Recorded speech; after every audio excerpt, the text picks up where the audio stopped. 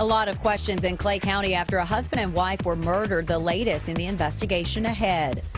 A man is charged with animal cruelty after allegedly shooting and killing a dog, while neighbors are worried about more than just animals. And a burglary caught on tape at a Lexington store, what the owner thinks kept the thieves from taking anything. This is WKYT News at 4:30. Good afternoon to you. Amber Philpott and Jennifer Palumbo reporting. Sam has the afternoon off. A murder investigation is underway in southeastern Kentucky. A couple was found dead at their home in Clay County. State police say someone killed them, but they don't know who. WKYT's Phil Pendleton is tracking the investigation. It's our top story at 4:30. It happened about a mile east of Manchester on Birchall Road. That's off of Moppin Hollow Road. At the end of that road is where 64-year-old Leon and his 65-year-old wife Shirley Jackson lives. Police say they believe that both were shot and killed. Leon Jackson's brother, who says their pastor found the couple and called police, says the couple was a friendly pair known for helping their friends and neighbors. Police say no one has been charged and their investigation is active and ongoing. Well, yesterday at approximately 1 p.m., Kentucky State Police here in London received a call from the Clay County Sheriff's Office. They were advising us that they had received a call about a deceased male at a residence. Upon their deputies' arrival, they discovered two deceased subjects, a male and a female. I've been learning more about the couple. Apparently, they had recently just become very active in their local church. We're going to have a lot more coming up at 5:30, but for now in Clay County, Phil Pendleton, WKYT. Police say detectives are actively searching the area to try to find clues.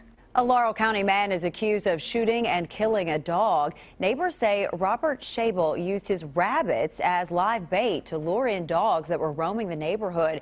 According to an arrest citation 3 weeks ago, Schabel trapped a dog. The citation says when it began howling, he shot and killed it.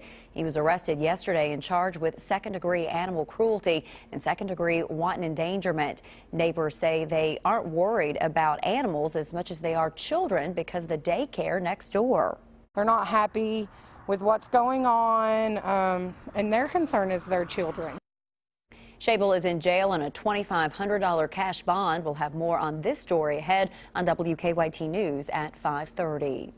A Lexington store owner says thieves have hit his store several times, but this morning they left empty-handed.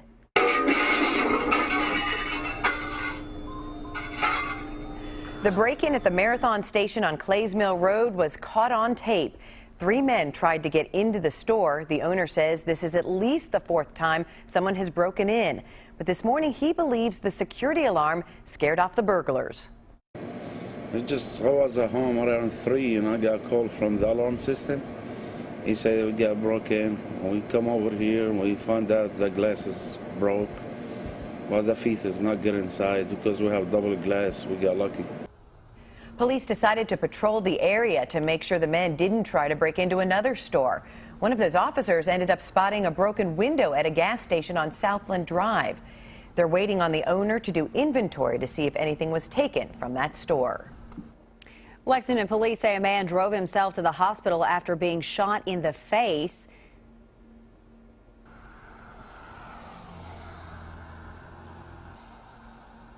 The man showed up to Baptist Health on Nicholasville Road just before 4 this morning. Police say it appears the man was shot while in his SUV. They're not sure what happened, and despite being shot in the face, police say that man's injuries are non-life-threatening. Now to some weather. We are seeing some unseasonably warm temperatures in the bluegrass, and those temperatures could near record highs for this time of year once we hit our weekends. Let's check in with Chief Meteorologist Chris Bailey. Chris? You know, a lot of folks really like this weather. Obviously, if you're trying to get in the holiday and Christmas spirit, you're probably not liking this weather too much. At least today kind of looks the part. If you're inside looking out, it's a little gloomy. We have some clouds. Then you step outside, and this is what you're feeling. Temperatures that are still anywhere from 10 to 15 degrees above those normal high temperatures for an afternoon into the middle of December. 55 Lexington, 60 London, Jackson, Prestonsburg. Southeastern Kentucky at 61 degrees. Live sky cam, a lot of overcast conditions continuing to show up across the entire area. A little earlier, yeah, we did find a peak or two of sunshine. It did not last a long time. Defender Radar Network, a lot of clouds. Notice a little juice now trying to develop north of the Evansville area. And late tonight, early tomorrow morning, anyone is fair game for a light shower or two. And then we focus on that weekend warm-up courtesy of a big storm system that will roll our way. It will have warm air, near record temperatures, and a lot of gusty winds. We'll break down what all to expect with this when I come back in a few minutes. Newly released numbers show the drug fentanyl is outpacing heroin for overdose deaths in Fayette County. Fentanyl is known to be 30 to 50 times more potent than heroin. In Fayette County, the number of overdose deaths jumped from 19 last year to 53 so far this year. The U.S. Attorney says most people don't realize they're getting fentanyl. Dealers use it in place of other drugs. It is a killer, and it is in every neighborhood in Lexington. It is in every community in central Kentucky, and we are seeing it imported to our communities in increasing numbers. Tonight at 6, you'll hear from a woman who lost her sister this year to a fentanyl overdose and what the U.S. Attorney's Office is trying to do about it. Jennifer, thank you. So we have seen a dramatic increase in the number of these fentanyl overdoses here in Lexington.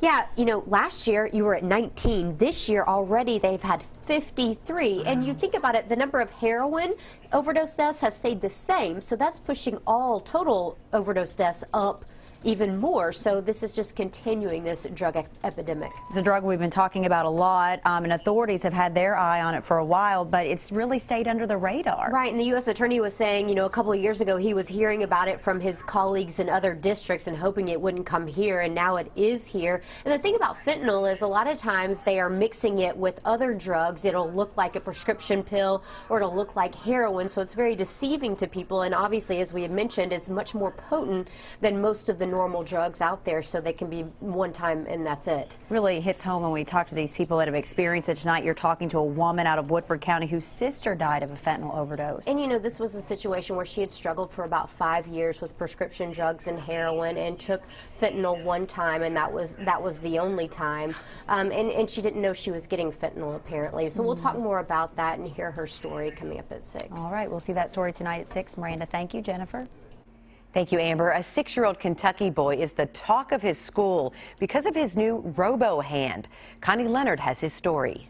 I heard him say to his mom one day, we were in the car, he said, "Mom, when will I ever get a robo-hand?" And it just got to me. So then Julie wrote a letter to the University of Louisville. Bioengineering professor Gina Bertocci and 3 teams of students designed and created prototypes for Lucas with open source software on the internet. Then they used cutting-edge 3D printing facilities at U of L. They came up with 3 hands for Lucas, and during the first week of December, he tried them out. I'm happy that I have this hand because I've never had a robo hand before, and now I can pick up with this hand. Small things many of us take for granted, a big deal for Mom and Dad. The most exciting part was seeing him catch that ball and throw it with that arm for the first time. Just a minute ago, he just waved to me, and he waved with the robo hand. She's never done before. The light up on his face with a smile and everything was indescribable. It was amazing to actually see that influence somebody's life. Lucas can close the fingers with the flex of his wrist. The bigger orange and black hand is great for throwing a ball or holding a cup. The red and black Spider-Man hand can pick up smaller things. And the green hand glows in the dark and even has a flashlight. It was really cool when I walked in school and everybody was like, "Whoa, look at that hand, that's super cool." Let's just say the Bowen Elementary student got a lot of requests, not just for handshakes. I wanted to do a fist bump, high five, shake it. And you were able to do it all, right? Yeah. Today is a very special day for me. How come? I've never been on TV. It's been a big week for him. Well, the bionic hand can be designed and printed again as Lucas continues to grow. It takes between 30 to 40 hours to print and 12 hours to assemble, and only takes about $40 to $50 worth of materials to create one. Governor Matt Bevin has named a new state justice secretary. Democratic State Representative John Tilley of Hopkinsville has been named to the key post in the Bevin administration. Tilley's appointment pulls another possible House seat into play in a special election where Democrats hold a razor-thin majority. Tilley is a 46-year-old lawyer who has chaired the House Judiciary Committee. The award season is in full swing with the announcement of the Golden Globe Award nominations. We'll take a look at the top contenders.